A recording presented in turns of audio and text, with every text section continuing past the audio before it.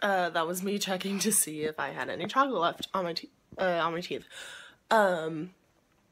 Yeah, so my favorite part of the Olympics so far, I guess, would have to be from last night, watching the final session of swimming yesterday. The men's 400 freestyle relay was just so exciting. It was awesome to see two youngins on the relay team, Ryan Held, who's a rising junior at NC State, and Caleb Dressel, who's also another rising junior, I think. Regardless, they're young. To be on the same relay team as veterans Michael Phelps and Nathan Adrian. It was just so exciting. Like, I was clapping until my hands hurt. The atmosphere within the entire arena was just so pumped and so hyped. Everyone was cheering.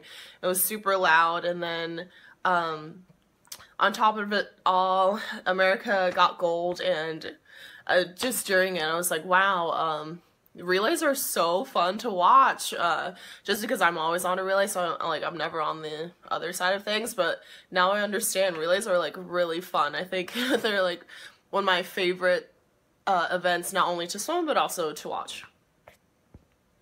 And I'm so excited for tonight. Tonight's gonna be just as exciting, if not more exciting, because there are so many finals, and then we also have a 100 breaststroke with Lily King. And there's just been, like, so much media attention on that, so I'm just really excited to see Team USA kill it.